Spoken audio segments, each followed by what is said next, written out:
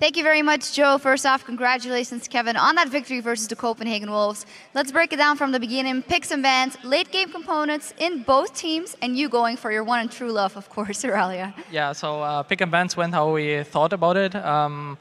We got what we want to, and I think we kind of figured out what they want to play.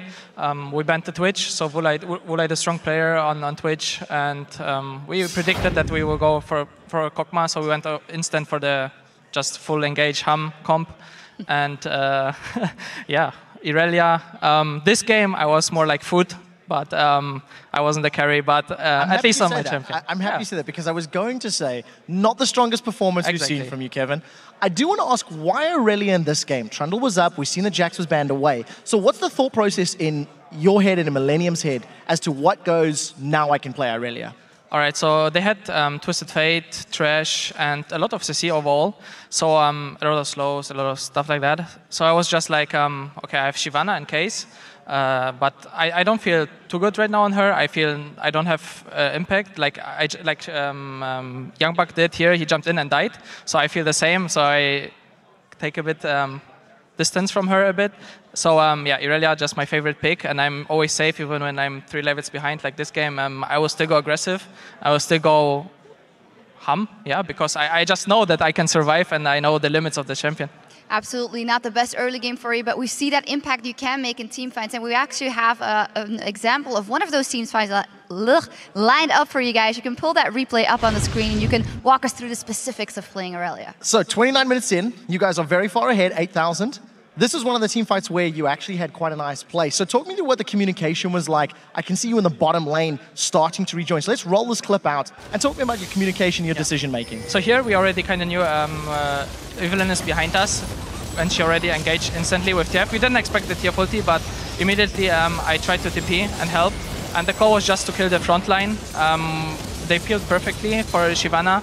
I could just freely attack whoever I wanted, and that was basically it. Like we wanted to peel for Ziggs because he was just super strong, and Kraton had just amazing positioning there, so he was no danger at all, and yeah, we could just turn it around. It worked out very well. You guys got control of the game and never let go.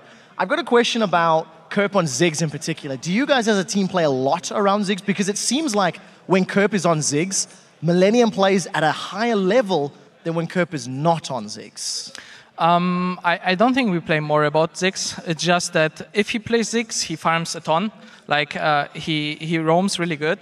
He does the bombs to help out the lanes in case they 3-man push or 4-man push.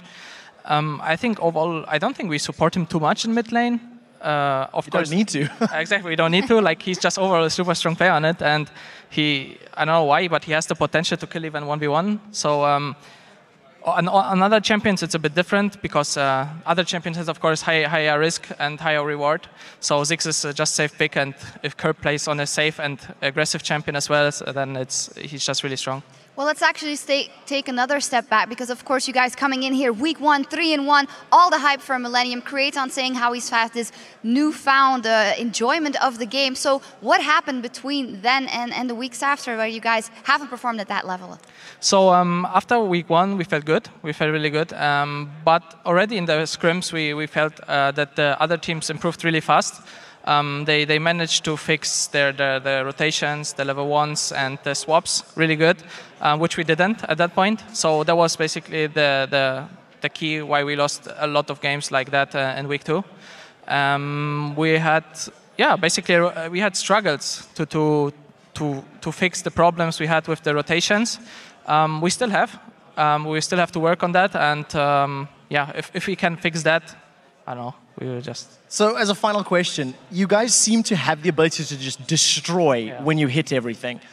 But you have lost a couple of games. So if we compare Millenium now with Cotnex in the jungle to Millenium with RNA in the jungle from the spring split, what is the mood and the feeling like in the team? Are you panicking that the same thing may happen, that if you don't fix things properly now, you may face a promotion tournament again? So right now, of course, it's a bit of pressure because we are losing a lot, and scrims didn't went too well as well. So, but we try to keep a cool head. We know what we do wrong. The thing is just we don't have a exact person who just tells us how to fix it, and yeah, basically how to fix it. We see our problems, but we cannot just teach ourselves that fast.